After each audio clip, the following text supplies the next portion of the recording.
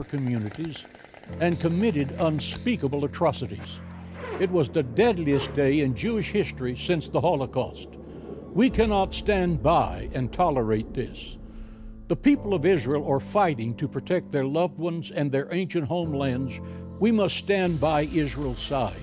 Join me in our nation's capital for the Christians United for Israel annual summit on July 28th through the 30th, as Christians from across the country stand up and speak out on Capitol Hill in support of Israel. Together we can show the Jewish people that they are not alone.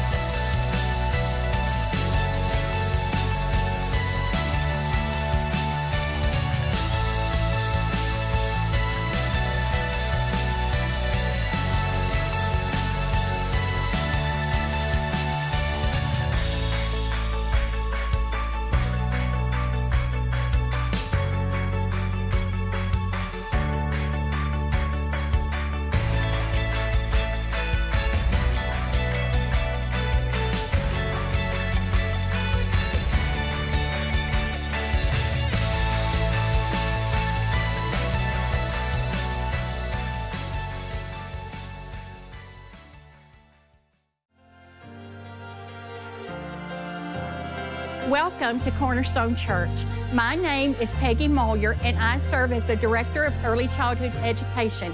And I'm here to tell you about the Ark, a wonderful and unique home to our early childhood ministry. At the Ark, we seek to instill Christian values and beliefs and encourage children to explore, create, and play as they develop a love for Jesus Christ and learn the truth of God's Word. If you haven't joined us in the Ark on Sunday morning, we invite you to come check it out. If you're watching online with us, we are so glad that you have joined us today. I encourage you to let us know where you are watching from in the comments. And if you have a prayer request, we have a team ready to pray for you. I am excited for what God is doing through Cornerstone Church, and am glad that you are here with us. Service is about to begin.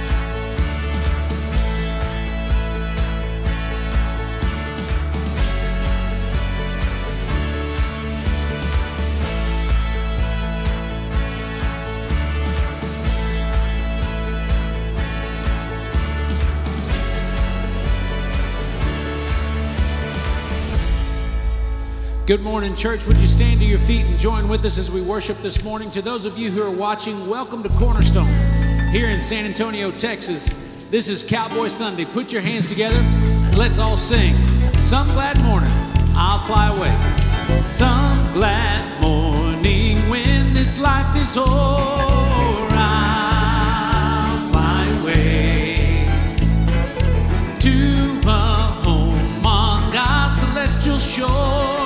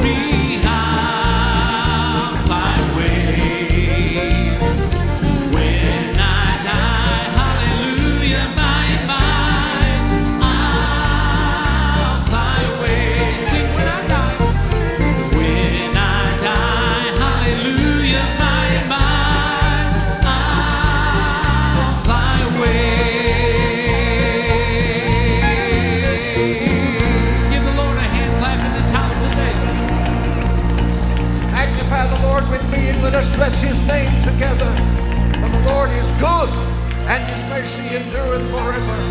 Greatly to be praised and highly honored is the name of Jesus Christ, King of kings, Lord of lords, Prince of peace. He is in this house today. Give him praise in his house. Can we pray together? Our most gracious Heavenly Father, we've gathered in the house of the Lord today to magnify, to glorify, and exalt the precious name of Jesus, who is Christ and Lord. Today, let burdens be lifted. Today, let bodies be healed. Let hearts and dreams be restored. Let the anointing of the Holy Spirit fill this house, and let it go into the homes that are watching across America and around the world. Let this world that is stumbling in darkness hear the light of the gospel today and be liberated from sin and iniquity, that Jesus Christ might be exalted in all things. These things we ask in his majestic name, and all of God's children said amen. Give the Lord praise in the house. We welcome those of you who are watching across the nation to Cornerstone Church here in San Antonio, Texas. This is Cowboy Sunday in San Antonio. For the first time in 66 years, I'm going to preach without a tie.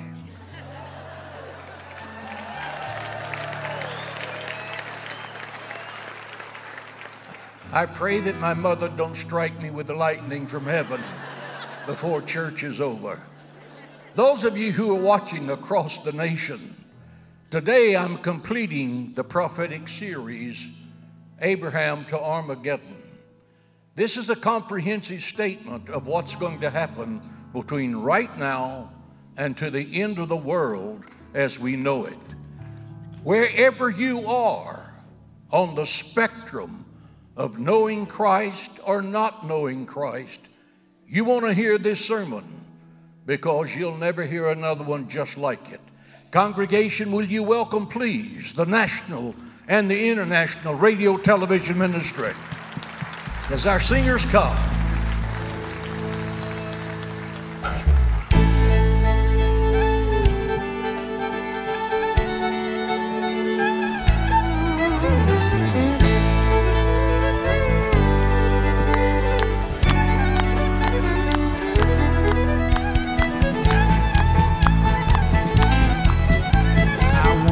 so aimless, life filled with sin, I wouldn't let my dear Savior in. Then Jesus came like a stranger in the night. Praise the Lord, I saw the light. Oh, I saw the light, I saw the light. No more darkness, no more in the night. Now I'm so happy, no sorrow inside. Praise the Lord, I saw the light. Yeah!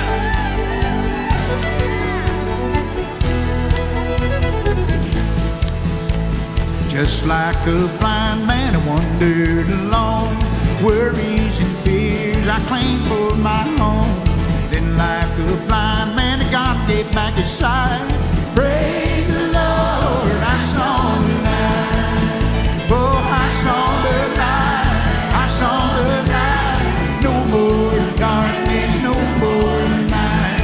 Now I'm so happy, no sorrow inside. Praise the Lord, I saw the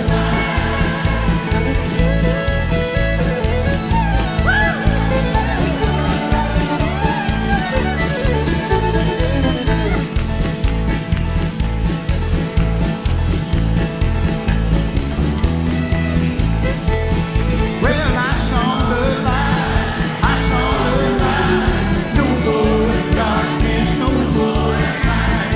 Now I'm so happy, no sorrow inside. Praise the Lord, I saw the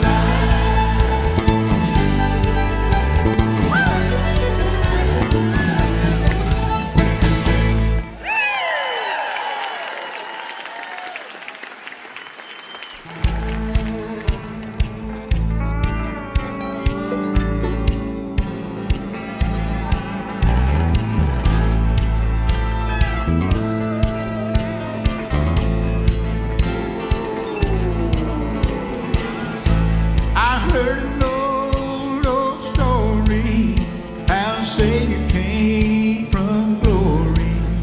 How he gave his life at Calvary to save a wretch like me.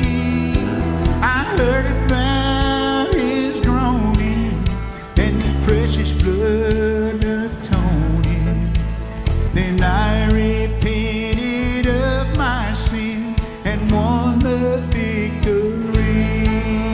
Oh, victory in Jesus, my Savior forever. He sought me and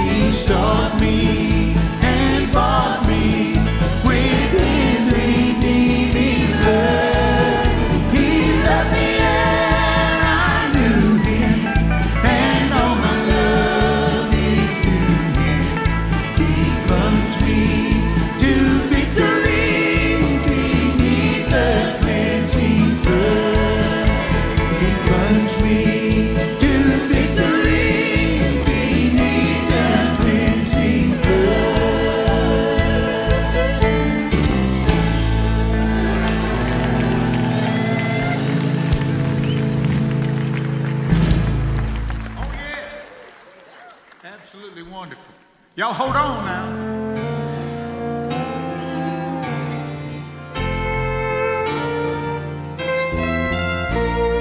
Oh, what a wonderful, wonderful day I will never forget. After I wandered in darkness away, Jesus, my Savior, I met. Oh, what a tender, compassionate friend. He met the need of my heart. Shadows dispelling with joy I'm telling, He made all the darkness depart.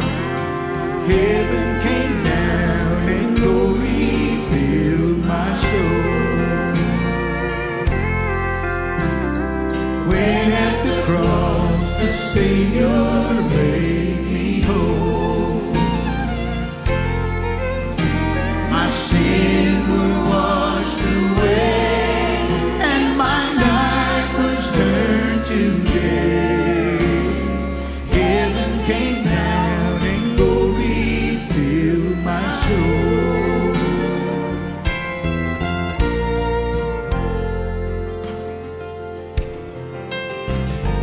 Now I have hope that is surely endured after the passing of time.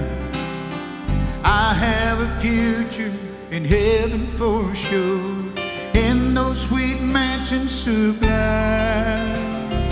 And it's because of that wonderful day when at the cross I believe. Riches eternal in blessings supernal from His precious hand I receive. Heaven came down and glory filled my soul. When at the cross the Savior made me whole.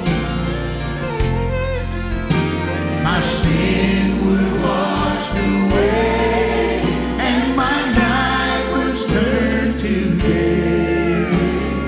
Heaven came down and glory filled my soul. Heaven came down and glory filled my soul. When at the cross the Savior made me whole. My sins were washed away, and my night was turned to day. Heaven came down and glory filled my soul. My sins were washed away, and my night was turned to day.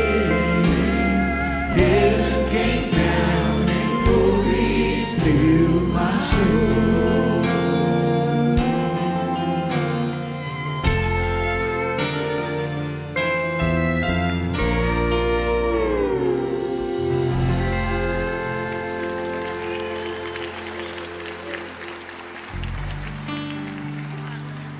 Would you sing with me?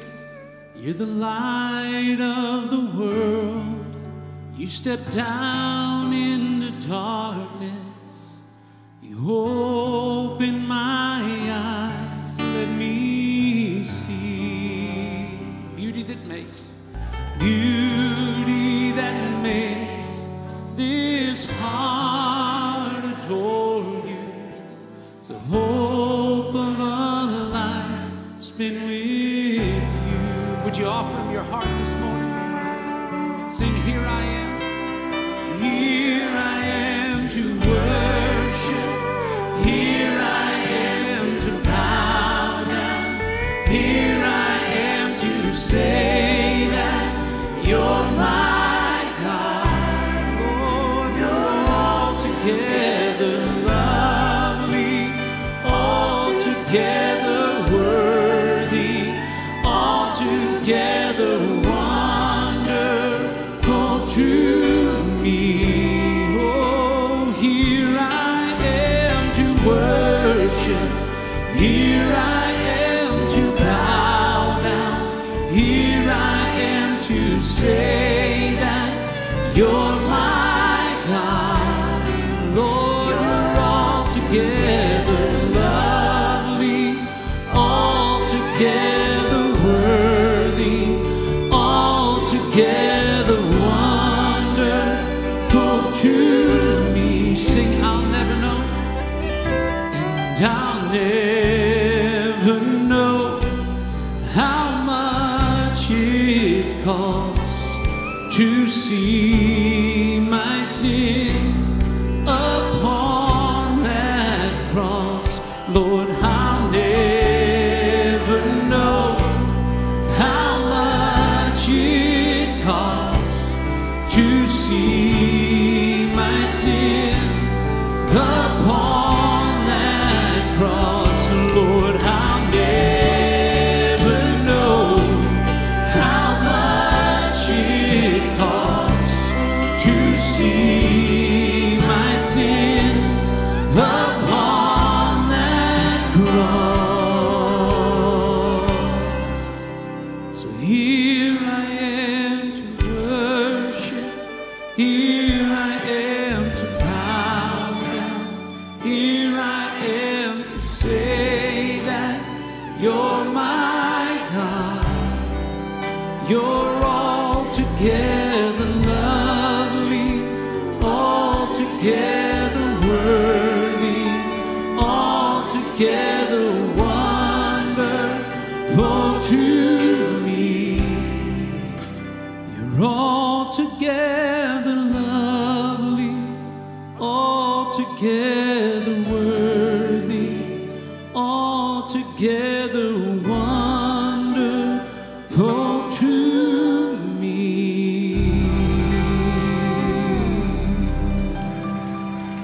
Father, we thank you for your presence is in this place. We thank you, Heavenly Father, because you have lifted the burden. You have destroyed the yoke. You have washed us and cleansed us white as snow.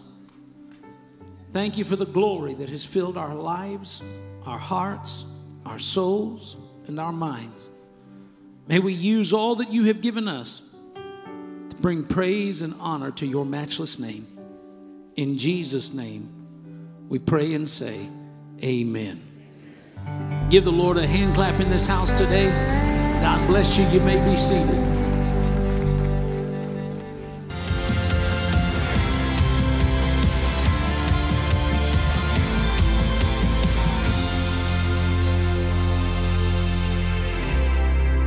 Good morning, church. I'm Marae, and as you can see, I'm standing in the prayer garden, an amazing space dedicated to encouraging fellowship and making connections. The prayer garden is just one of several new and planned areas where you can reflect, relax, and catch up with friends before or after service. This is our opportunity to build memories together. Now here's a look at what we have coming up. Join us tonight for an incredible evening of music and celebration as Pastor Matt Hagee launches his much-anticipated album, Faith, Family, and Friends. Accompanied by acclaimed artists Marty Raybon and Ben Isaacs, this live concert promises to be an unforgettable evening. Next Sunday night, it's time for our annual Soul Food Fest. Enjoy a delicious soul food meal before the service and refreshing entertainment. The event is free, but you must purchase a meal ticket online or in the lobby to enjoy the pre-service meal. This Wednesday, the Embrace Women's Ministry is going to Top Golf. Enjoy 2 hours of gameplay, a fun brunch, and a time to connect. We invite you to participate. And for the men, we have 2 events you want to be a part of. The first golf tournament of 2024 is coming up on Thursday, March 7th at the Canyon Springs Golf Club. Get ready for a fun-filled day of friendly competition and camaraderie. And beginning April 1st, our men's 3-on-3 basketball league is back. Gather your team or register individually, and we will pair you with a team. Register for all of these events on our website.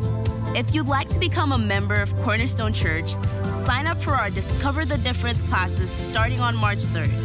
You will learn about our pastors, mission, and beliefs, and most importantly, find out how Christ can truly transform your life. Register online today. We are so glad that you joined us today and started your week here in the house of the Lord. Don't forget, after service, we host a meet and greet with our pastors and ministry leaders in the West Concourse. Whether you're new or a longtime member of Cornerstone Church, come and meet our pastors, ministry leaders, and staff. We pray that you have a blessed week. Good morning and God bless you. It's great to see each and every one of you here in the house of the Lord today. And those of you who are joining us, Dad, viewership has gone up. They're commenting about your boots and your jeans. They love it. There's 106 nations are tuning in to watch you preach without a tie. It's amazing. All 50 states are joining us, plus Washington, D.C. For those of you who are joining us online, this is Cowboy Sunday. What'd you think of the new worship leader that we hired? Yeah. Yeah, man, that's Marty Raybon. I mean, he sang with a few folks, Shenandoah and other things. He's won a couple of Grammys. But he'll also be here tonight at 6:30 for one of the greatest concerts that you'll ever see on February the 18th. And that's today, by the way. 6:30 tonight, we're going to have the release of Faith, Family, and Friends. It's a brand new album that we're releasing. Myself, my family, and a couple of our friends are going to be here, Marty Raybon and a few other folks, to join us this evening at 6:30. And so if you want access to heaven, we encourage you to be here tonight at 6:30. And be a part of this evening's festivities. Also want to let you know that immediately following our service, the grounds of our campus are open with a number of festivities and lots of fun. They've got petting zoos and pony rides and Western shows. We're going to be celebrating cowboys all day here today. And so I encourage you to come and be a part of it. I got this letter written to me this week, and I thought that it would be interesting to recognize a very special guest that is joining us today. Junior Richards, are you here? Junior Richards? 5, 4, 3, 2, 1. All right. If Junior Richards is not here, it's because his 4th great-great-grandson is being born today. Junior was going to celebrate his 85th birthday and have 4 generations of his family here. We often talk about multiple generations of church members. Well, he was going to be the great-great-grandfather with the great-grandfather and the grandfather and the father of 4 generations here on his 85th birthday. God bless you, Junior, and thank you for choosing to celebrate with us today.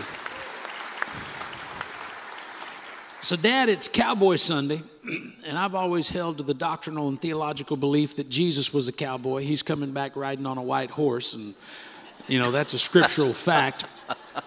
No one can disprove it. It's written in the book. No, it's true. That's there. It's in Revelation. As a matter of fact, he's coming back Armageddon. He's riding a white horse. That's exactly you know, right. You're preaching Abraham to Armageddon. If Jesus wasn't a cowboy, he'd have chose a rocket or a lightning bolt, but he picked a horse. So, and everyone who follows him will be riding a horse. Well, everybody from Texas will be riding a horse. Folks from New York will be catching a cab or something. But anyway, I think that, you know, there's a lot of people that know you as a pastor. They know you as an author. They know you in a number of contexts. But not many people know that you used to be a bull rider.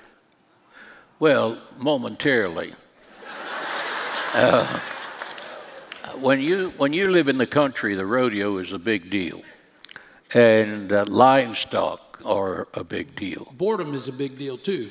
Yeah. The next door neighbor raised Raymer bulls, and he had a son my age, and we'd just been to the Houston Fat Stock Show and Rodeo and watched those cowboys ride those wild bulls. So the next day I said, you know, I think I could ride that big bull out there. And we rode the small ones that they had, that they call them calves. They'd be about 800, 900 pounds. But there was this big guy out there. And he said, well, how will we get him in the barn? I said, you put feed in the stall. He'll go in, eat it. When he comes out, I'll get on that ladder and get on the roof of the barn, get on the edge of the barn. When he comes out, I'll jump on his back. I did just exactly that. When that bull cleared the barn and my legs hit that bull just perfect, I know exactly how John Glenn felt when he was launched into space. That bull popped his back and I went flying through the air, hit the ground, did a somersault and slid under the barbed wire fence as he went by and tried to hook me. My bull riding career ended right there. There are some things you just shouldn't try to do a second time, and the adventure was just above and beyond what I thought it was going to be. So to this day, my favorite event at the rodeo is bull riding. And you can stay on that bull for 8 seconds, brother. You deserve anything you can get. God bless you all.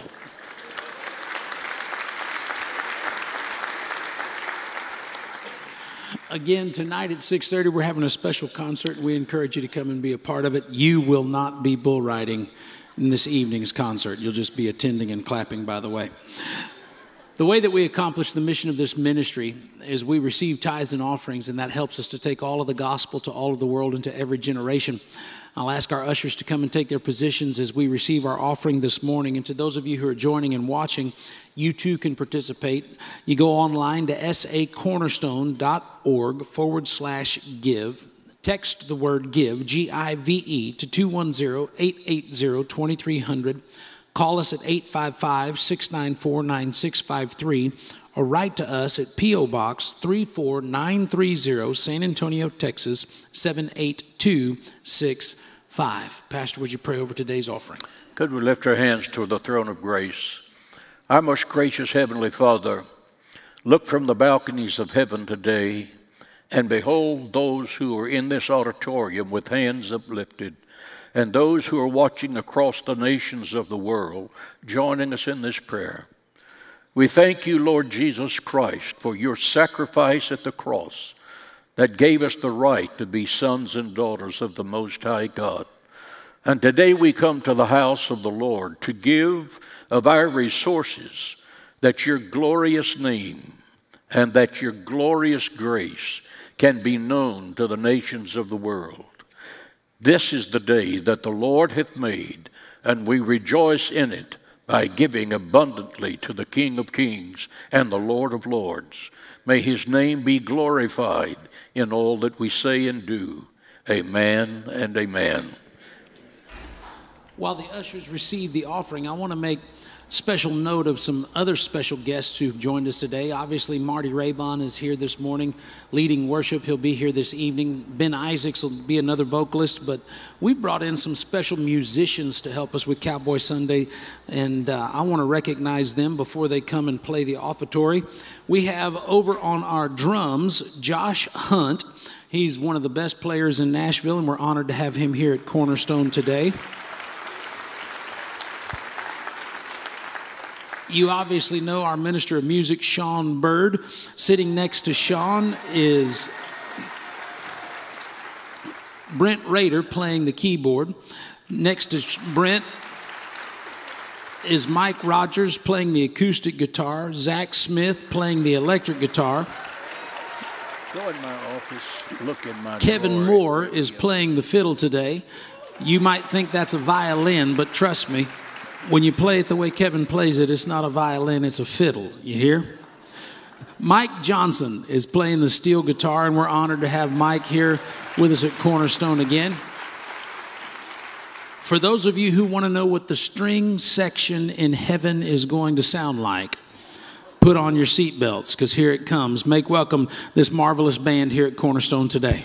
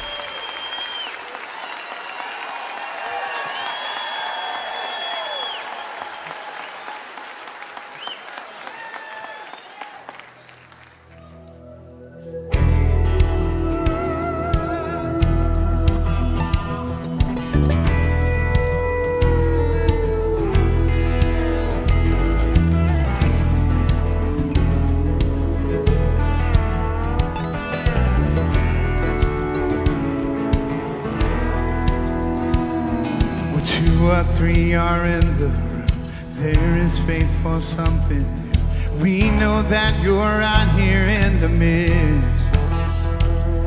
Your presence is available, your promise is attainable. The possibilities are limitless. Oh, the possibilities are limitless. Can I get an amen? Amen. Can I get an amen? Amen. Oh, when you say a promise, we'll say yes and amen. Can I get an amen? Amen. Can I get an amen? Amen. Oh, when you say a promise, we'll say yes and amen. Oh, we'll say yes and amen. Oh, heaven opens when we see your people claiming victory. The gates of hell, they tremble at the sound.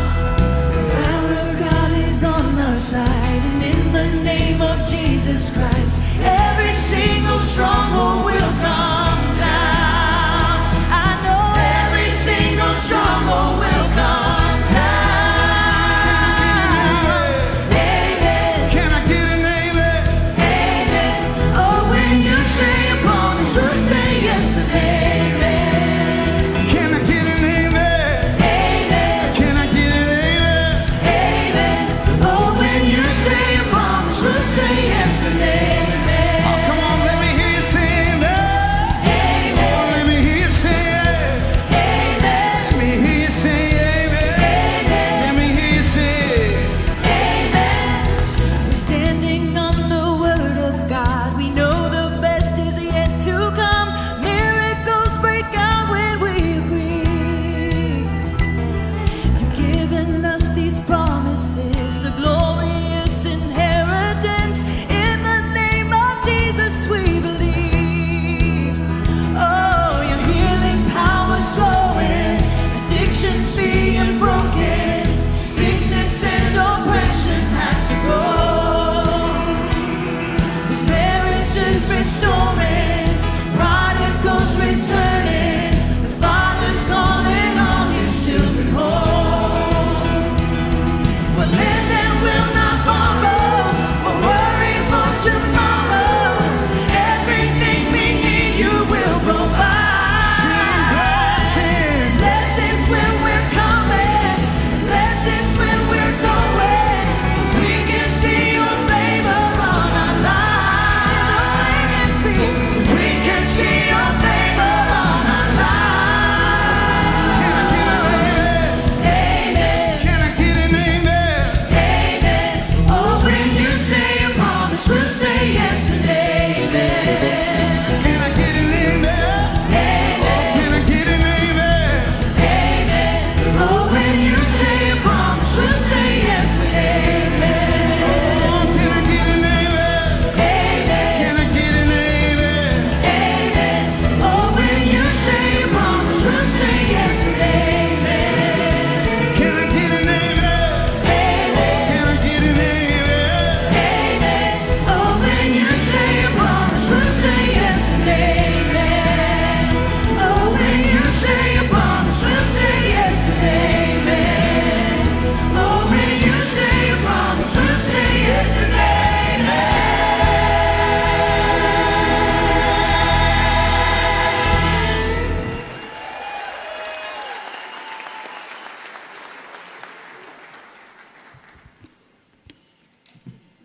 This evening's concert is entitled Faith, Family, and Friends because we've invited special guests to come and sing and join us for worship. I'm kind of homesick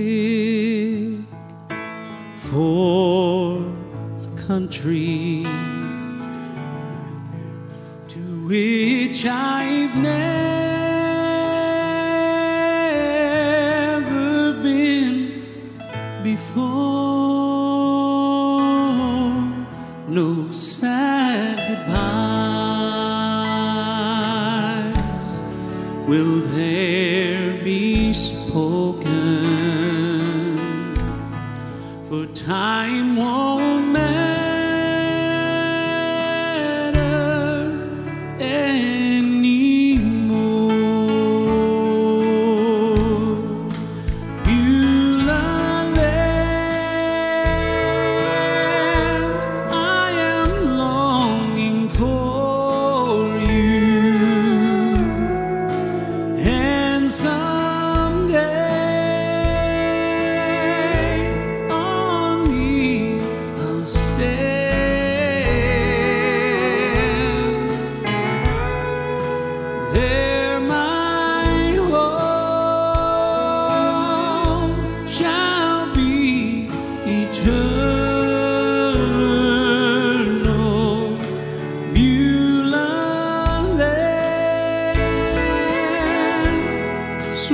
Beulah land. Sing, Marty. I'm looking now across the river where all my days gone in and sigh a few more days. I'll wait in labor, then I'll take my heavenly flight. Beulah land, I am longing for you. And someday on thee I'll stand.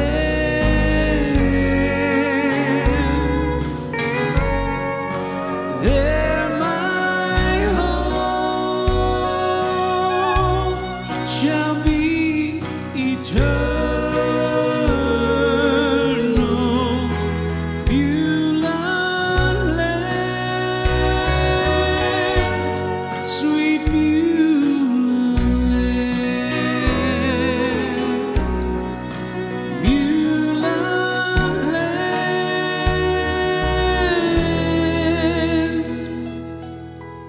sweet Beulah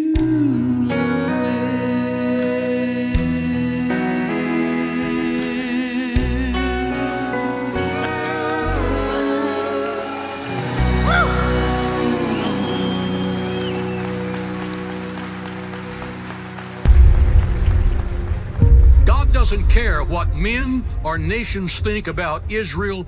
God's opinion of Israel is the only opinion that really matters. God's not saying to America, to Iran, to Russia, to Hamas, let's make a deal. God's in heaven saying, this is the deal. America is living in a socialist, anti-Semitic culture where the government is systematically destroying the difference between everything and everybody. The Bible says, he that keepeth Israel neither slumbers nor sleeps. That means God is watching all the time. In a day when Israel is fighting for its life, is threatening to abandon the state of Israel. The fact the day America stops blessing Israel will be the day God stops blessing the United States of America. We need to wake up as a nation and get leadership that can lead us back to being America the Great. Will you please stand for the reading of God's Word? Today we conclude our sermon series, Israel, from Abraham to the Armageddon. In this series we have learned, 1, Israel is the only nation created by the hand of God whose borders are recorded in the Bible. 2, Israel is God's firstborn son. Moses was told to tell Pharaoh in Exodus 4:22, you tell Pharaoh that Israel is my firstborn son, and if he kills my son, I will kill his son. Israel is God's firstborn. Israel has an awesome defender, God Almighty. The Bible says, he that keepeth Israel neither slumbers nor sleeps. The Bible also says, I will curse those who curse you. That's something the people in Washington should be aware of, because God Almighty is watching how the nation of America treats the nation of Israel. 4, God, as creator of earth, has given Israel a royal land grant that will be in effect until Messiah comes to Jerusalem. That land grant is right there. This is what Israel has right now.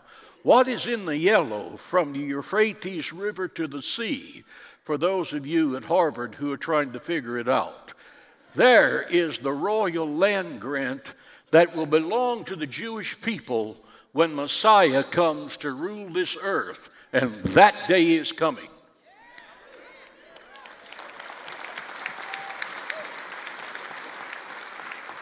The land of Israel was given to the Jewish people by a blood covenant from God that's recorded in the Scripture, as he and Abraham passed between the severed pieces of the animals.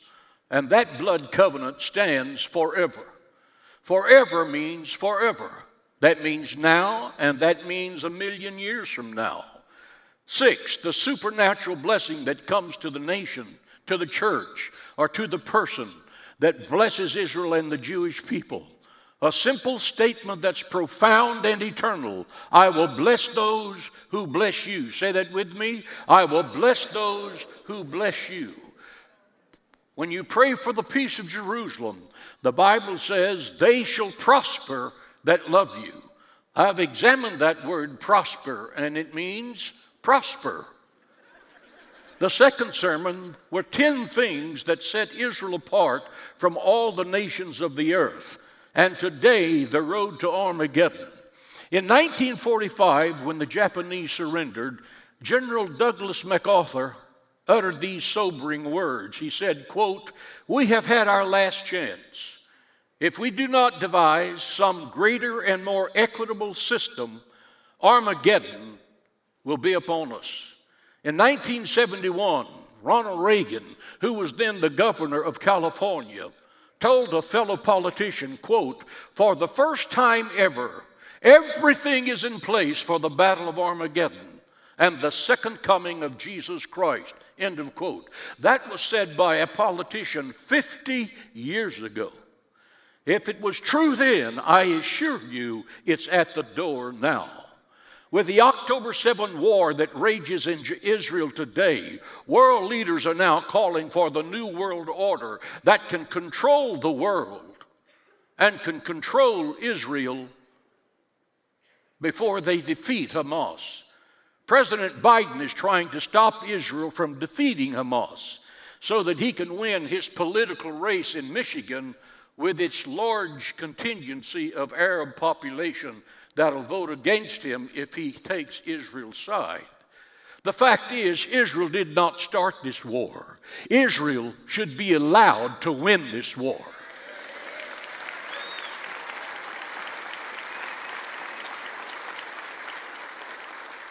Douglas MacArthur said it well. There is no substitute for victory. No substitute for victory.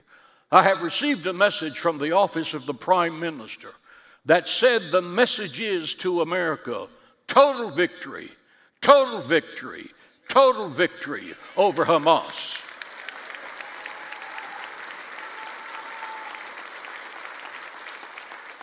America's military is weaker than it's ever been in our history.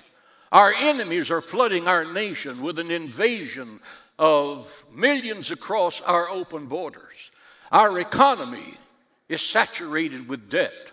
Our president is weak and mentally pathetic.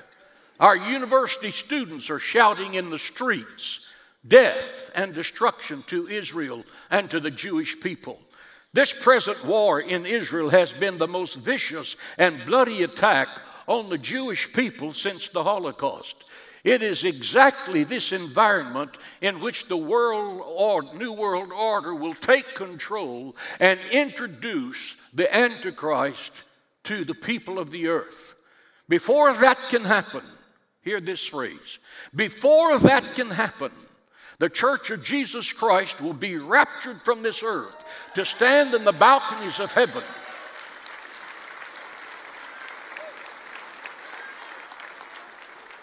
God will pull back the curtain of time and let us watch the coming bloodbath that's going to happen on planet Earth called the Great Tribulation. There are two groups of people here today. There are two groups of people watching this telecast. Those who are going to heaven to celebrate eternal life, and those who missed the rapture and are going to go through 7 years of hell on earth that will end at the horror of Armageddon. Which group are you going to be in? That's the question. And it's the most important question you will ever answer. Read with me Revelation 16, verse 12, followed by 15 and 16. Revelation 16, verse 12 says, "Then the sixth angel poured out his bowl on the great river Euphrates, and its water was dried up, so that the way of the kings of the east might be prepared." I want to make a comment about that. The kings of the east are China and those who come with her, who are coming to the Holy Land. There was an article in the Wall Street Journal just 6 weeks ago that scientists right now are trying to figure out why the Euphrates River is evaporating. It's evaporating because God is going to dry it up, and it will be the highway that China uses to come to the Battle of Armageddon. That's why. The 15th verse, 15th verse, read, "Behold, I am coming as a thief. Blessed is he who watches and keeps his garments, lest he walk naked and they see his shame. And they gather them together to the place called in Hebrew Armageddon." Armageddon. It's a place you will never forget. Let's pray. Father, as we race toward the end of the dispensation of grace, awaken the church to the imminent coming of Jesus Christ. Awaken America to the coming of the Antichrist who will rule this world. Let those who love Christ press toward the mark of the high calling, and let those who are without him choose him, lest they endure the horror of the great tribulation. In the authority of Jesus' name we pray and ask these things, and all of God's children said amen. Amen. You may be seated.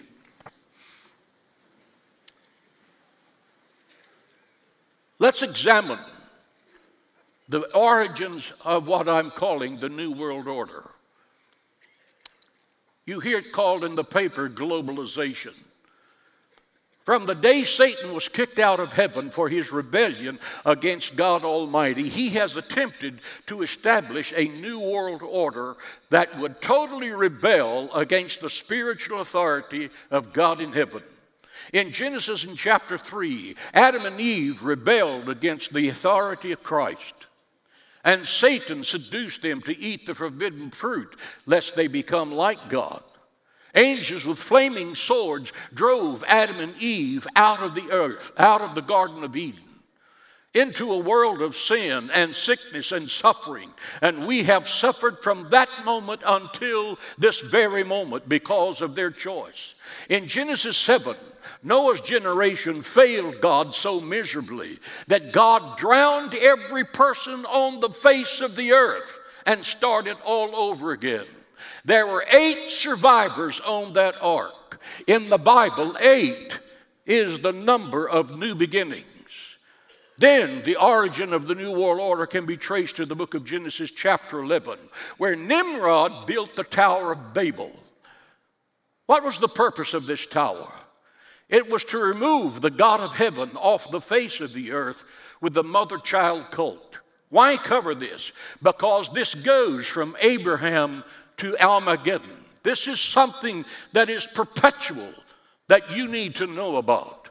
God Almighty commanded Abraham to leave his father's house because his father was an idol worshiper, confirmed in Joshua 24:2. Point: God does not bless, he does not prosper, and he does not protect an idol worshiper. The Bible says, "Thou shalt have no other gods before me." Say that with me. Thou shalt have no other gods before me. 1 Corinthians 10:14. My dearly beloved, flee from idolatry. Flee from idolatry. So I ask this question to you and those of you who are watching by television. Are you living in idolatry?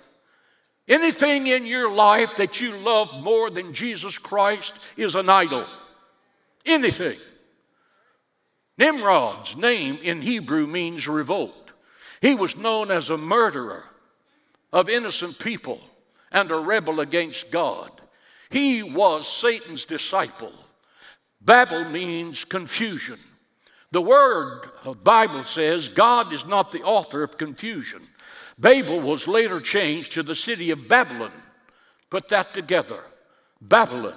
Historian Josephus said of Nimrod, listen, quote, he gradually changed the government into tyranny, and he turned men from the fear of God to bring them under the constant dependence of the government's power, total control. What has happened in our nation just recently?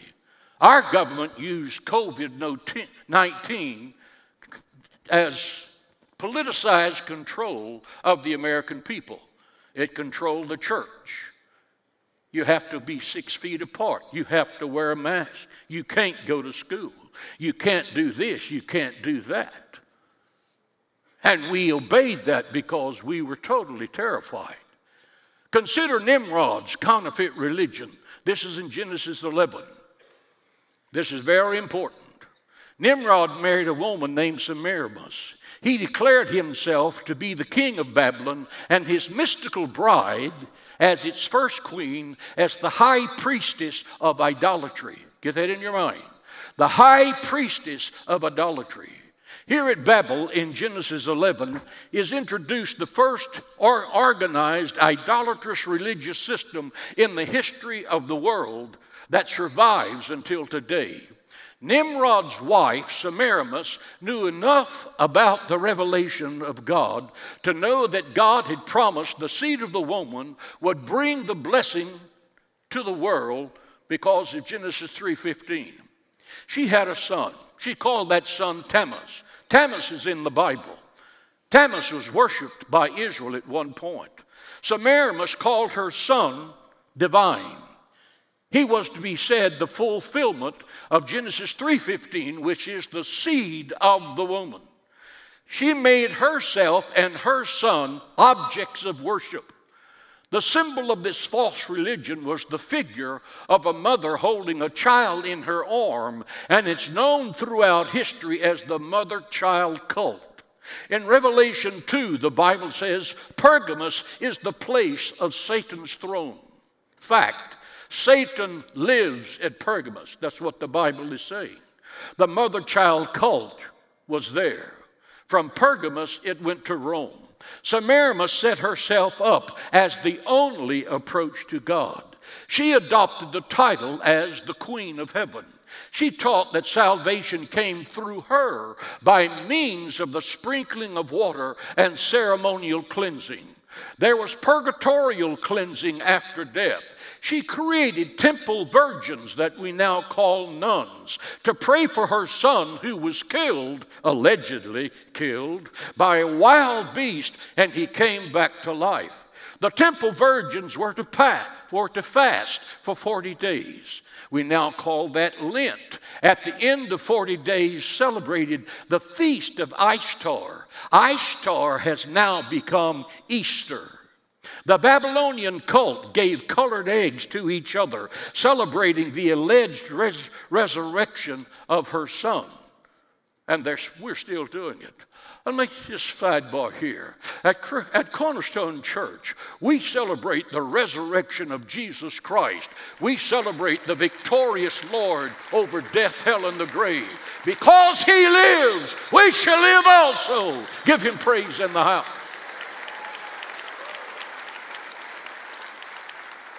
He and he alone is the resurrection and the life. He and he alone is Lord of all. His name is lifted above all other names. Hallelujah to the Lamb of God.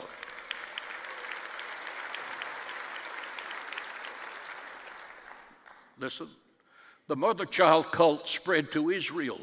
When Ahab, the king of Israel, he married Jezebel. She was a foreigner. She was raised under the mother-child cult. Jezebel immediately started putting the prophets of Israel into prison. Soon afterwards, Israel started worshiping Baal, the mother-child cult, and God sent severe judgment to Israel. Listen, because we're going from Abraham to Armageddon. When God called Abraham out of Ur, he called him out of a home, that was occultic. Abraham's father kept his idols till the day he died. That's in Joshua 24:2, for those of you who are passing out right now. God commanded Abraham in Genesis 12 to leave his family and to stay away from his family. The message, there must be a separation between light and darkness. There must be a separation from the church and the world. We are not like the world. There are churches trying to be so much like the world, they can't introduce them to Christ. What you are willing to walk away from will determine what God can bring you to. 2 Corinthians 6:14. What fellowship has righteousness with lawlessness? I'm going to say that again. What fellowship, what contact has righteousness with lawlessness? What communion has light with darkness? And then comes the word, come out from among them, and be ye separate, saith the Lord. Say that with me. Come out from among them, and be ye separate, saith the Lord. There is one mediator between God and man. It's not the Queen of Heaven. It's not a man. It is the Lord Jesus Christ, the King of Kings and the Lord of Lords. He is our mediator. Philippians 2:9 says, therefore God has highly exalted him, Jesus, and has given him a name above every name, and every tongue shall confess that Jesus Christ is Lord, to the glory of God the Father. The next appearance of the New World Order, Satan says to Jesus, if you will fall down and worship me, I will give you the kingdoms of this world. And he had the kingdoms of this world. They were his. Satan was cast out of heaven. He became the prince of darkness. Prince is someone who has authority in a kingdom. Where there is spiritual darkness, Satan is in authority. I want you to get that thought in your mind. Where there is spiritual darkness, Satan is in authority. When you read occult books or watch occult movies on television, you are inviting the prince of darkness into your life. Sometimes the best thing on television is the knob that turns it off.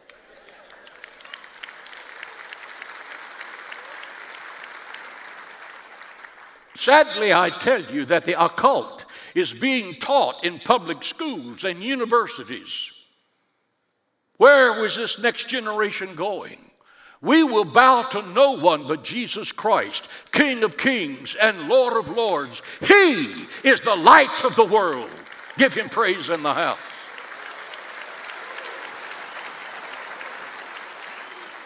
Jesus said to the church, let your light so shine before men that they may see your good works and glorify your Father which is in heaven. The message is stop whining about the darkness and turn on the light. Turn on the light. Turn on the light. Shine for the glory of God.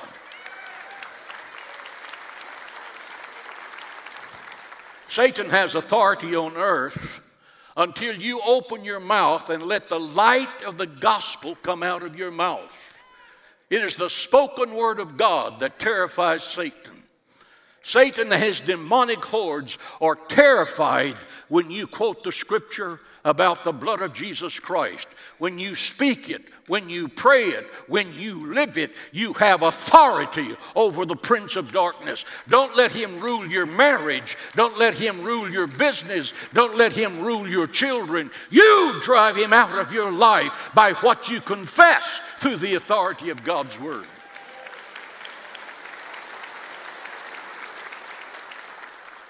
After World War I, the war to end all wars, Woodrow Wilson introduced the League of Nations.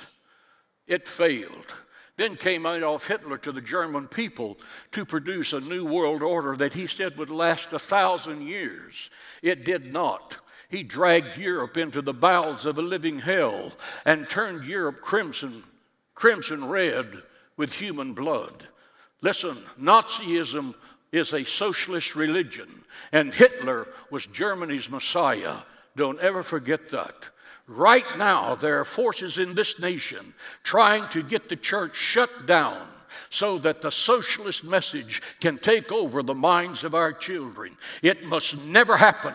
It must never happen. It must never happen.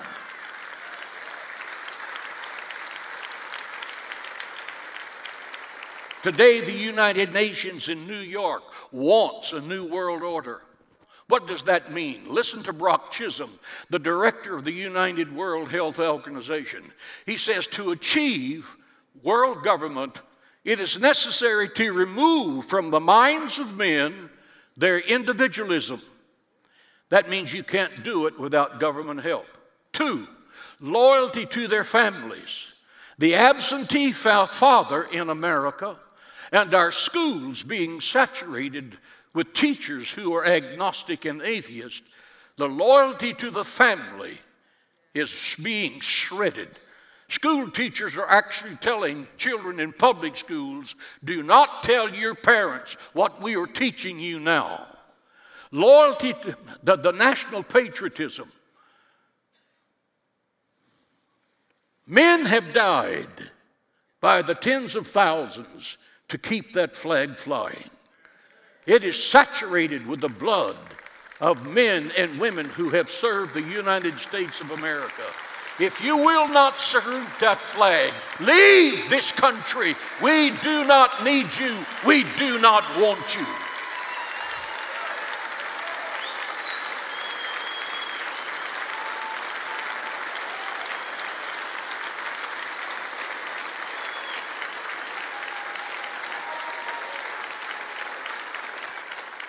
The fourth thing is religion, faith in God. Churches in America right now are closing at a record level. The objective is to cast God out, to control the public, to take away your freedoms one at a time. I agree with the slogan, get America out of the UN and get the UN out of America.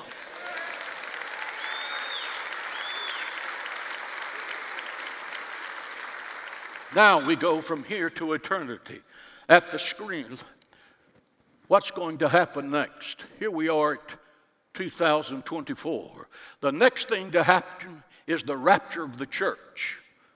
Why? Because Israel has been reborn in 1948. Jerusalem has been reunited in 1967. The knowledge explosion that Daniel talked about in Daniel, the 12th chapter, has happened. Scoffers, that's one of the key signs of the coming of the Lord. Saying, where is the sign of his coming? You've been talking about that since our fathers, and it hasn't happened. Those scoffers are alive and well on the streets of America, and some of them are in the pulpits of America. Where is the sign of his coming? This book is saturated with the sign of his coming. You're not ready for his coming, so you doubt it. What is the judgment seat of Christ? We will go from here as to the judgment seat of Christ. I don't have that written here because there's enough space. The judgment seat of Christ is only for Christians. 2 Corinthians 5:10 says, we must all appear before the judgment seat of Christ, that each one may receive the things done in his body, I'm quoting the scripture, according to what he has done, whether good or bad. When we are in heaven at the judgment seat of Christ, you're going to receive a crown. There are 5 different kinds of crowns. There's the victor's crown. There's the martyr's crown. There's the elder's crown. There's the soul winner's crown. There's the crown of righteousness. You'll be able to look at a person's crown and tell what they did when they were on this earth. You will receive a robe that reflects the righteous acts that you committed on this earth. That's very clear in the scripture. The question is, what have you done for Jesus, and what will your robe look like when you get to heaven? The judgment of Christians happens at the judgment seat of Christ. There's a 7-year celebration. Now, those of you who like fiestas, brother, this is going to be off the charts. For 7 years, one glorious celebration, the marriage supper of the Lamb. The bride of Christ, that's us, meeting the Savior and being with him for 7 years of absolute peace. The judgment of sinners happens at the great white throne judgment. The judgment of Christians happens here. The judgment of those who do not know Jesus are right here. This is 1,007 years after this. Why? This is where the Bible says there is weeping and wailing and gnashing of teeth. Why? Because they know they are coming from hell to be sentenced here,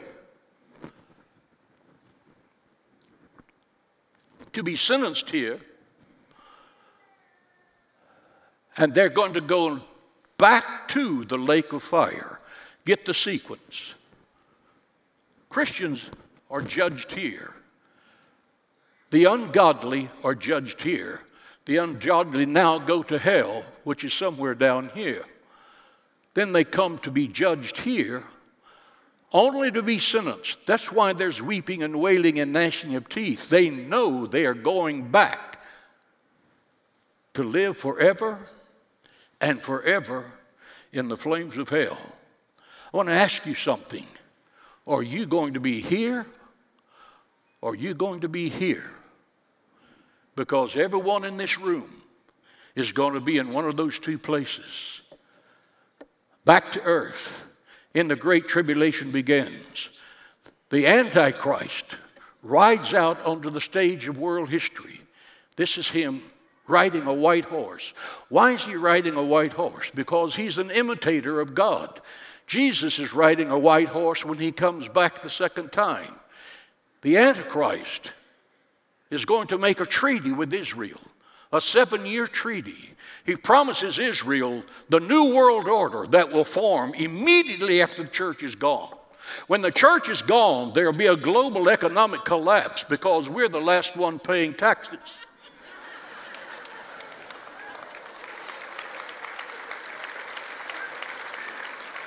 There will be instantly a global network. The Antichrist will choose 10 men on the face of the earth to rule with him a government that will rule the world. Those 10 men will be over specific regions on the planet. The Antichrist will make a 7-year treaty with Israel, bringing peace between Israel and the Arab nations.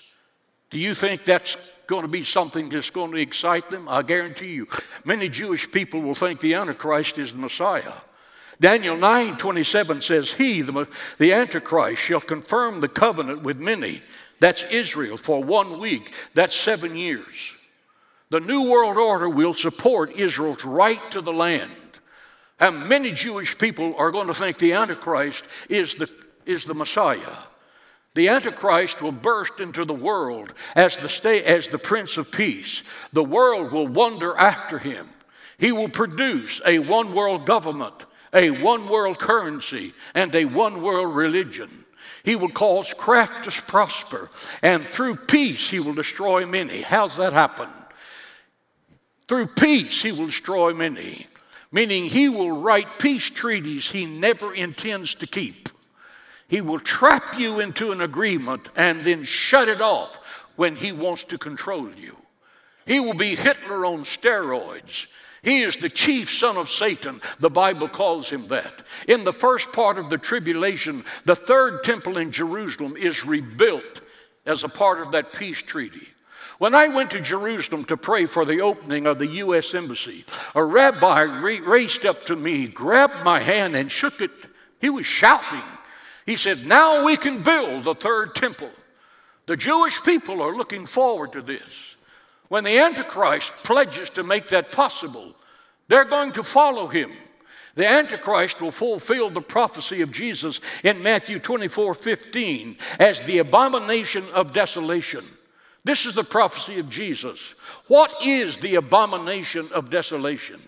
This is when the Antichrist sets up his image at the third temple and demands for the world to worship him. Satan wants worship. The Antichrist will demand worship. Those who do not will have their heads cut off. Here's the time that 144,000 Jewish believers begin their great evangelistic ministry to the Jewish people that Messiah is coming. How are they going to be converted? Exactly like the Apostle Paul on the road to Damascus, when he was knocked off his horse by God and the scales fell from his eyes. And he said, "Who are you, Lord? And what would you have me do?" 12,000 out of each 12 tribes, 144,000, telling Messiah is coming. The Gog-Magog army invades Israel 3.5 years after the treaty with the Antichrist. This is it right here. The Gog-Magog battle. The rapture, 3.5 years later, the Antichrist is going to break the covenant right after this war. The Gog-Magog, Russia, Iran attack Israel. This is something that is coming into focus right now. This massive army will consist of Russia, Iran, Libya, Turkey, and several anti-Semitic nations in the Middle East. Their common denominator is anti-Semitism, just like Hamas. Their hatred for Israel and the Jewish people is off the charts. Listen closely. These God-hating anti-Semitic nations, bound by the hatred of the Jewish people, are going to be slaughtered by the hand of God. I'm going to tell you this. Following what we are just experiencing, God is going to kill, destroy, and crush every nation that comes up against Israel. Ezekiel 38. Go ahead.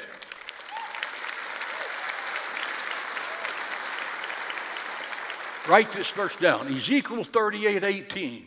God says to the enemies of Israel, "My fury shall come up in my face, for in my love and jealousy for the Jewish people, in the fire of my wrath have I spoken." Ezekiel 39:2. God will slaughter 5 out of 6 of that army that's coming. How? First, he will use an earthquake, just like he did for Moses at Sinai. There will be 9 different armies there. And he's going to open the ground and bury a good section of them. And then they will have friendly fire. Because of that earthquake, those armies will turn their weapons firing at whatever and will kill each other. But lastly, God saves the treat for himself. He will cast stones from heaven and execute personally these people who have come against his people. You see, God has never done that before. Oh, yes, he has. Read Joshua 10. When Joshua was battling for the survival of Israel, God stoned those 5 kings. That's in your Bible. God is doing what he has done before. At the end of the day, only 1/6 of those people are left. They will go back to the nations from which they came, Russia, Iran, etc., and say, the God of Israel, he is God. He is God.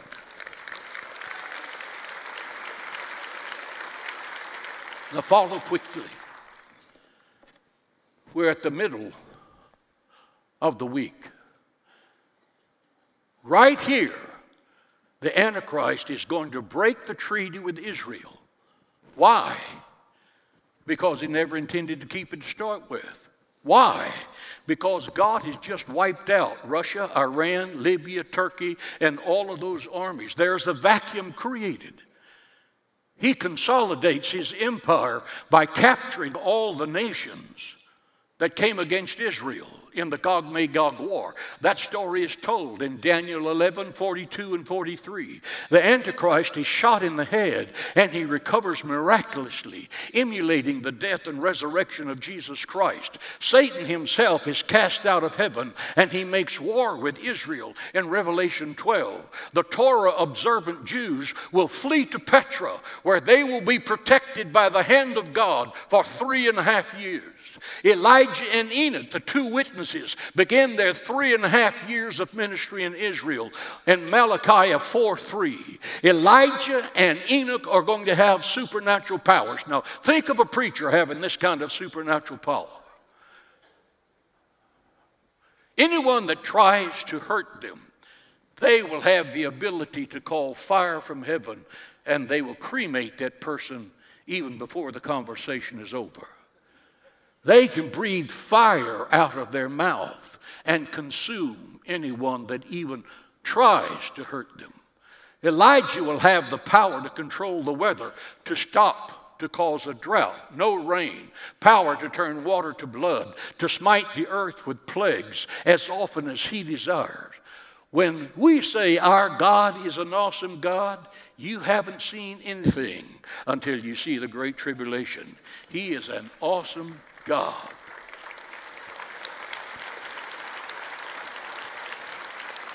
In the last half of the tribulation, the 7 trumpets of judgments are being released on the earth. There are 21 I have here. These are the 7 seals, the 7 trumpets, and the 7 vials.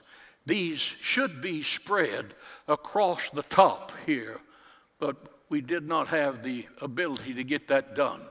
These are 21 judgments that are coming on the face of the earth.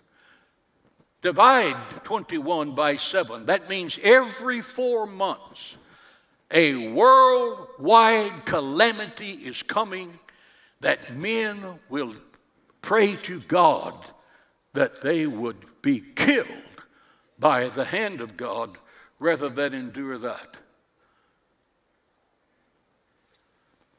John the Revelator describes the second coming, and I saw the heavens opened, and he that sat upon a white horse, here we are, right here. Here we are. He that sat upon a white horse was called Faithful and True, and in righteousness he doth judge and make war. His eyes were as a flame of fire, and on his head were many crowns. And he had a name written that no man knew, but he himself. He is clothed in a white vesture dipped in blood. Why? Because when Jesus comes, he's going to come back to the Mount of Olives. You see those white horses behind him? Cowboy Sunday, that's the biggest group you're ever going to be with. We're going to be on a white horse. I think Jesus is probably going to have to give riding lessons to some of you when we're in heaven. We're going to ride back, and Jesus is going to sweep over the battle of Armageddon, and he is going to destroy the army of China, which will be over 200 million people. That's not my number. That's in the book of Revelation. He will come against the king of the West, which will be Europe and probably America. They're fighting for global supremacy. God is going to kill everybody on that battlefield so that the blood will run to the bridle of a horse that would be about that deep. 37 miles this way and 18 miles that way, a pool of blood and carnage. That's why Jesus has on his robe blood. He has just knocked off the enemies of Israel, demonstrated he is Lord. He is King of Kings. Give him praise in the house of God.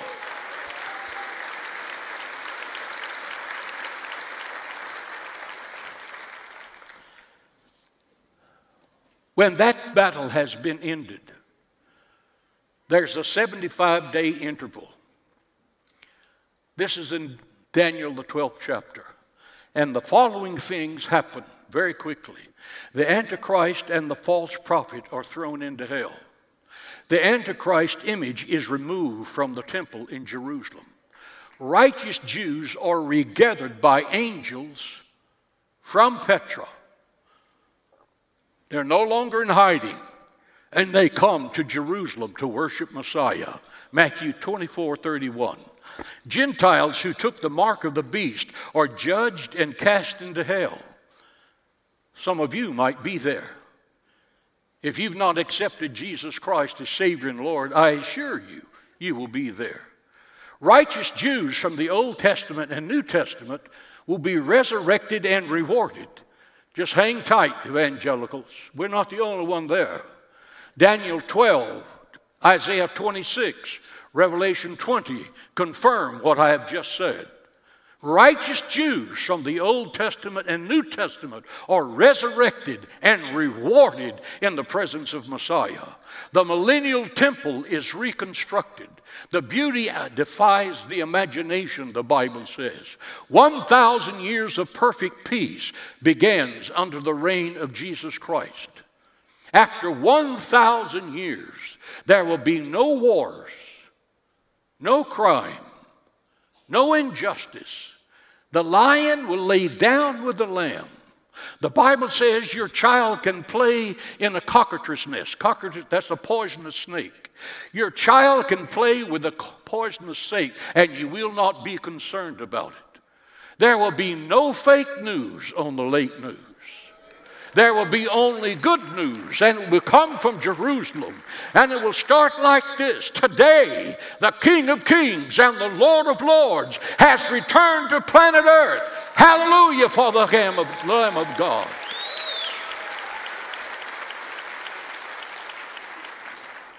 Then comes the great white throne judgment. It happens here. If you haven't received Jesus Christ, right there it's going to happen. After that, we are in heaven now, the body of Christ. The earth is going to be burned with fire to purge it, to cleanse it. And the Garden of Eden is going to be recreated. 7,000 years right here with the new heavens and the new earth. We have what we have in Genesis 1:1, a perfect world. And we're going to have that forever and forever and forever. Hallelujah to the Lamb of God.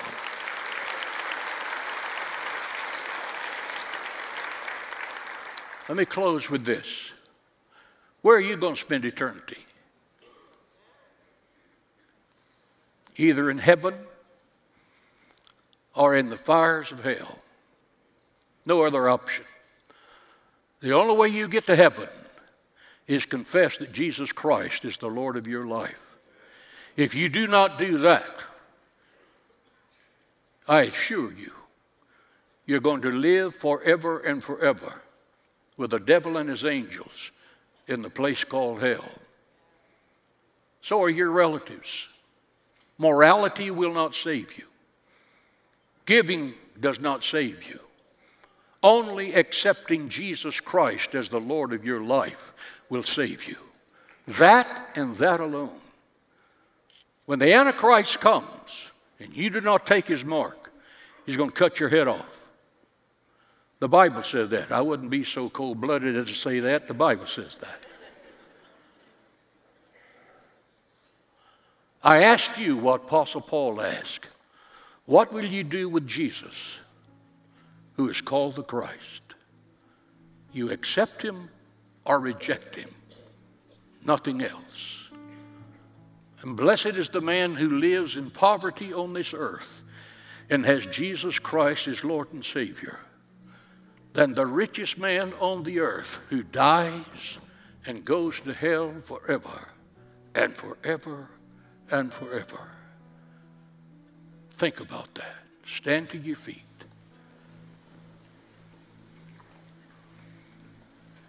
How many in this audience, you know, beyond a shadow of a doubt, that if Jesus came before we get out of this building, you would go straight to heaven? You know that. Let me see your hand. Put your hands down. How many of you can say, Pastor, I want to go to heaven, but I've never received Jesus Christ as Lord and Savior, and today I want to do that? If that describes you, would you slip your hand up right where you are right now? Raise your hand. Thank you. God bless you. I want you to come forward. I want you to come forward. Come from the balcony. You know you're not ready. I want you to come. Come on. Start walking this way. Start walking this way.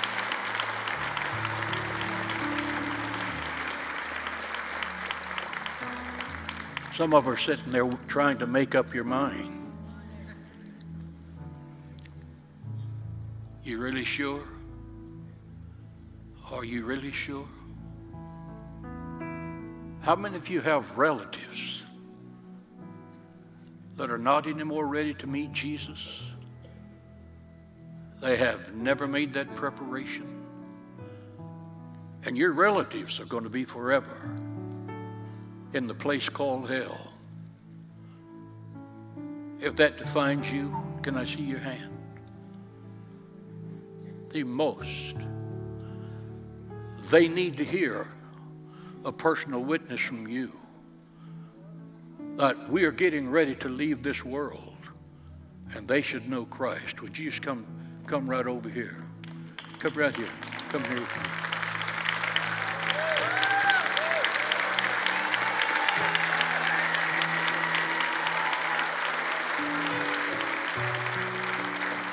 I know because I know some of you need to be right here.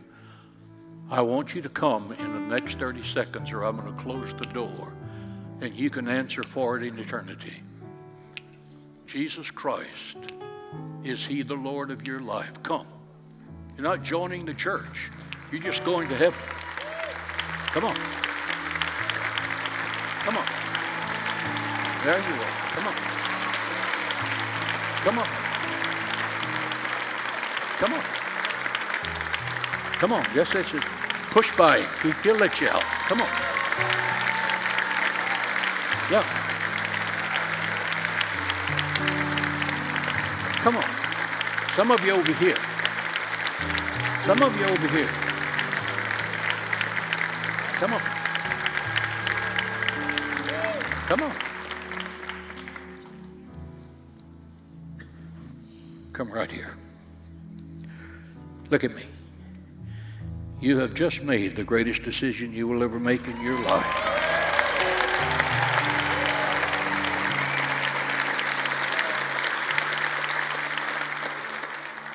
We're going to pray this prayer. And when we pray this prayer, Jesus is going to be the Lord of your life, all of your life. Congregation, pray this prayer with me. Lord Jesus Christ, I ask you to forgive me of all of my sins. Cleanse me from all unrighteousness. Write my name in the Lamb's Book of Life. From this day forward, I will serve you. I will read your word, and I will obey that word. From this day forward, Jesus is the Lord of my life, forever and forever. Amen. Amen. Pastor, go with him. Would you just go with this young man right here?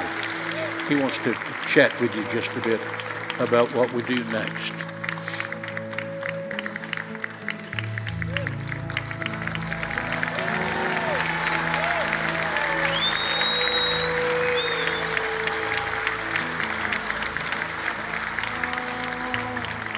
Lift your hands for the blessing.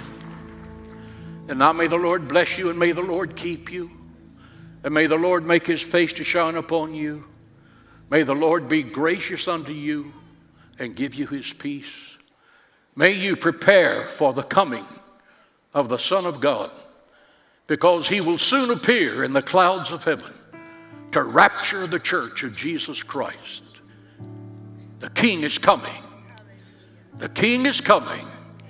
The King is coming. Amen. Give the Lord a shout of praise in the house. Amen. We're dismissed.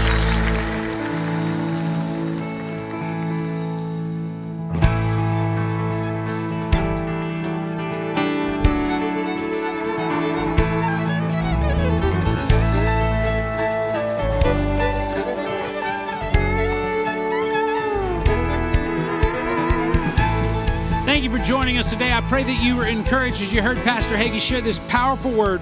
And if you made that decision to receive Christ as your Savior, I want you to call us and contact us. Let us know how we can pray and encourage you in this very important moment in your life. Also, stay tuned for the 11 o'clock service, or if you know someone who needs to hear a powerful message, have them join us because we're going to have our second service beginning in just a few moments. Those of you who are watching, I can encourage you to continue watching as there's more content coming your way from Cornerstone. And if you're in the area, be here tonight at 6:30 for a fabulous concert. If you wanted to participate in giving today, you can do that by going online to sacornerstone.org/give or text the word GIVE, G-I-V-E, to 210-880-2300. Call us at 855-694-9653 or write to us at P.O. Box 34930, San Antonio, Texas 78265. God bless you. I look forward to seeing you soon from Cornerstone Church. You're watching Hagee Ministries. Don't go away. Here's more teaching from the Word of God. Hello and welcome to this Sunday conversation. We're continuing with our teaching on getting back to the basics.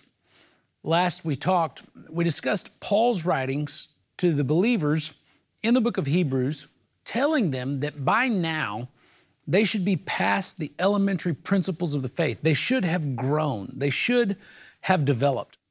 But because they could not understand what he was teaching them, he had to revisit some concepts and some doctrines that they had already been told, yet had not applied nor willingly understood. And that brings us to this next installment of teaching. Before we get into the doctrines and the tenets of the faith, we have to first and foremost come to the conclusion about what the Word of God is in our lives. When people ask you, do you read the Bible? Are they talking about a historical document? Are they talking about a collection of stories? Or when you hear the word Bible, do you really believe that it is the Word of God, His voice in your life? The reference for this conversation is John chapter 1, verse 1. But before we get into the serious content of Bible study, let me ask you this question. Have you made up your mind whether or not this is the spoken Word of God, recorded by men through the interpretation of the Holy Spirit?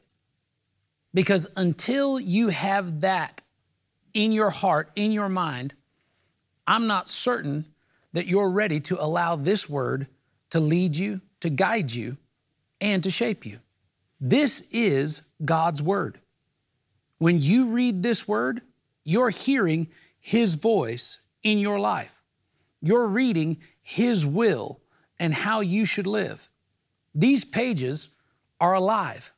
You don't just read it, it reads you. You can visit these texts over and over and over again, and every time you open the Word, it's something new. You can read, God hasn't given me a spirit of fear, but of power and love and sound mind. And sometimes that's a verse that brings you a little extra confidence.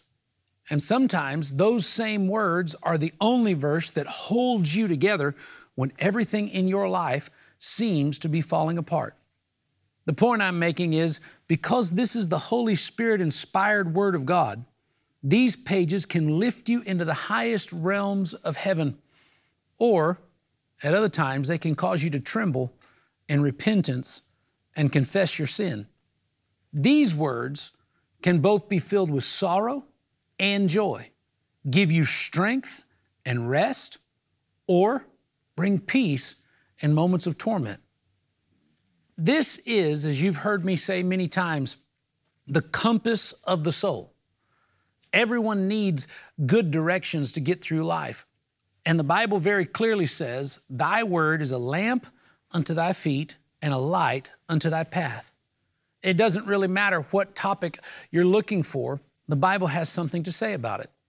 If you're interested in finding out how you can have a better marriage, the Bible is a marriage manual.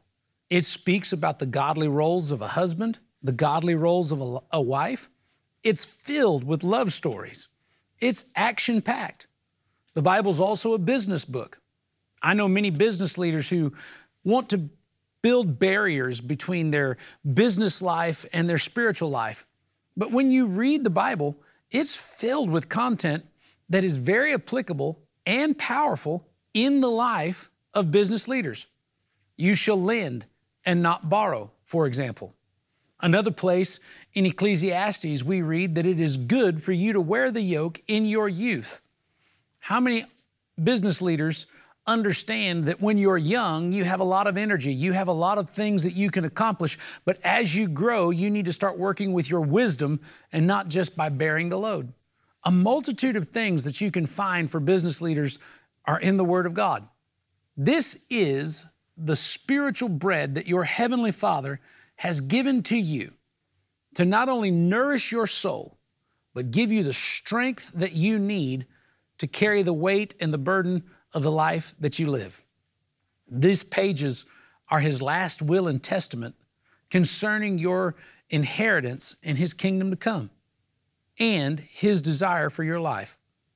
If you believe that this is the Word of God, then you'll allow it to be everything that it promises to be. A lamp, a sword, a shield, a banner, everything that God intended, but it comes with you making up your mind that this is His Word.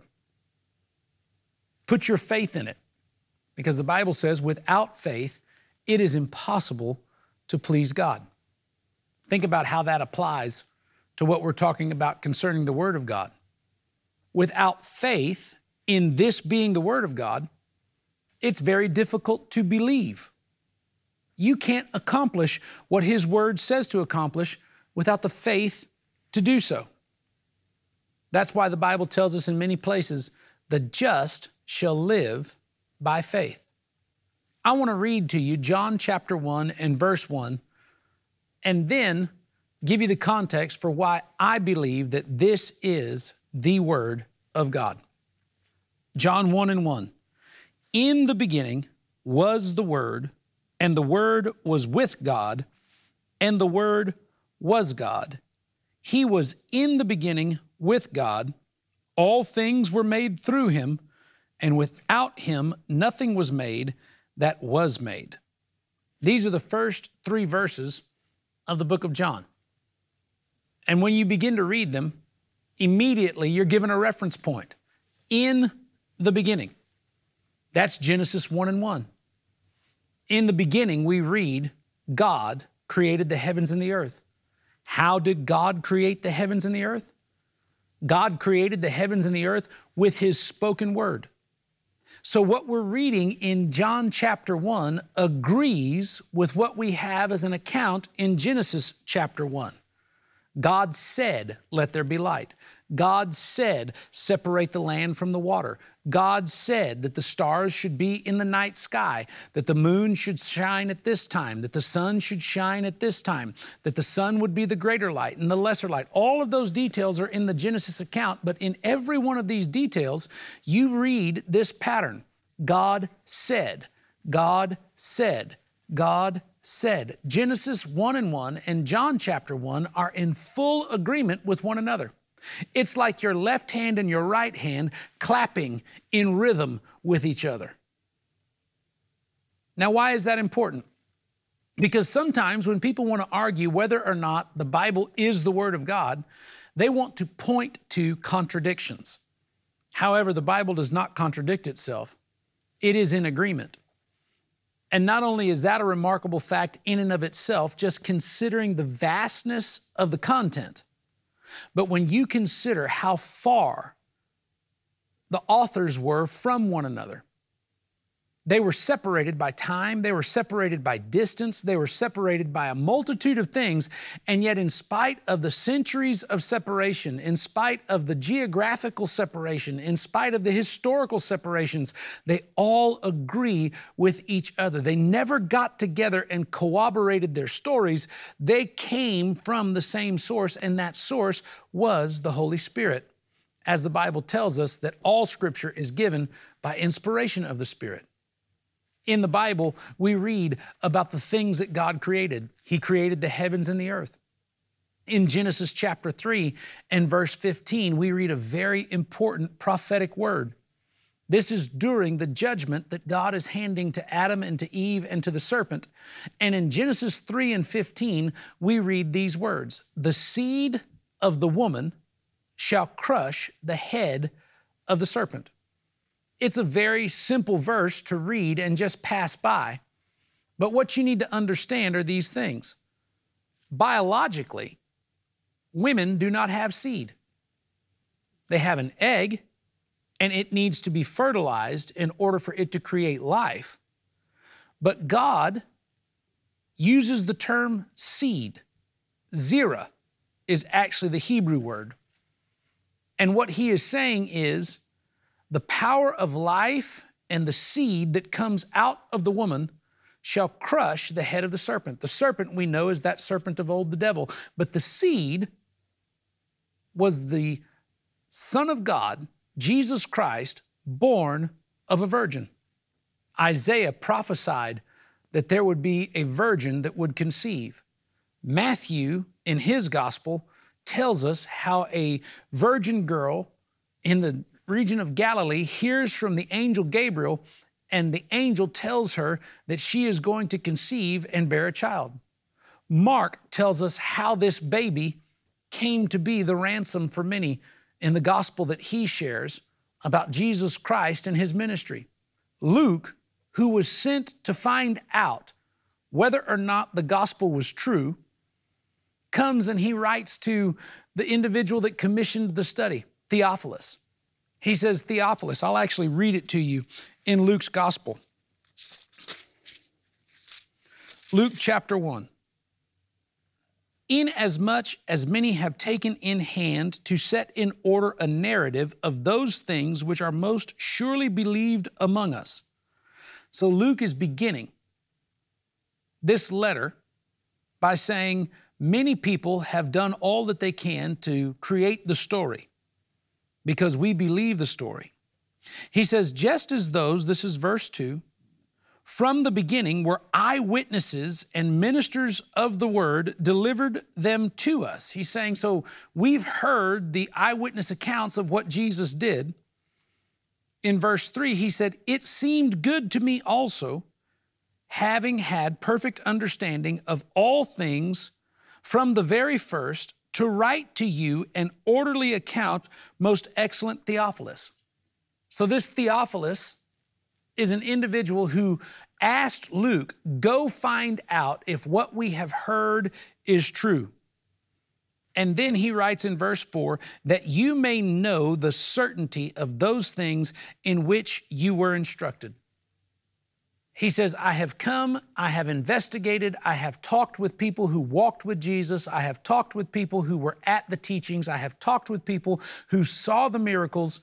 And in verse 4, he says, you can be certain that the things which you heard actually happened.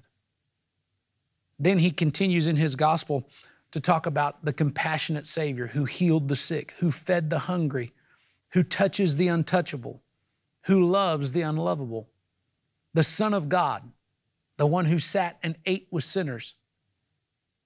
Luke fills his entire letter, which we hold as one of the Gospels. Understanding this, Luke was not one of the 12 disciples. Luke was an individual who heard the gospel after Jesus had ascended and came to investigate whether or not it was the Word of God, whether or not it was true. And he says, it is all true. So we get to John's gospel, and he begins in Genesis, saying Jesus just didn't show up in the last century. Jesus has been here from the very beginning. Why? Because he wants all who are reading to understand that this is the living, breathing Word of God. This book is alive. So let me ask you, if this book is alive, what role does it play in your house? What role does it play in your daily routines and habits? How often do you reference it, obey it, and look to it for the counsel and the wisdom that it can provide? If I told you that I had a source that never failed, and every time that you picked it up, it provided exactly what you needed when you needed it, would you just let it sit idle for months and weeks and days at a time? Or would you begin every day taking a moment to consider what it says? When you decide that this is the Word of God, not just a Bible, not just a tradition, not just something that your grandmother gave you at Christmas, not just something you carry with you to church, but this is the breath of heaven breathing into your life. That's when you're going to begin to grow. That's when you're going to begin to see the hand of God move in your life in very tangible and real ways. How do I know that? Not only because I've experienced it, but that's what the Bible says. The Bible says, my word will not return void. It shall accomplish the purpose for which I sent it. And I want you to know and believe right now that God has sent a word for you. And when you believe in His word and you put it to practice, it will accomplish the purpose for which He sent it. Join us next week as we begin to discuss the purpose of the Bible and how it applies to your everyday life. In our lives, we must be true worshipers who embrace God's presence, regardless of our surroundings. How can the power of praise change your life? Thank Him, be humbled and obedient to Him, and see His power released in your life. To help experience the power of praise, consider our latest project, the Heaven in This Place live album CD, with our very own Cornerstone Sanctuary Choir. For a generous gift of $175 or more, receive this album along with an exclusive Psalm 100 artwork and the Heaven in This Place live concert DVD. I pray these resources will bless your home. We're created in the image of our Heavenly Father, and every blessing we receive is a gift of His divine will. To receive your gift today, call the number on your screen or visit jhm.org/praise. Hi, I'm Kendall Hagee. Thank you for connecting with us today. God bless you, and we pray that you'll join us again next week.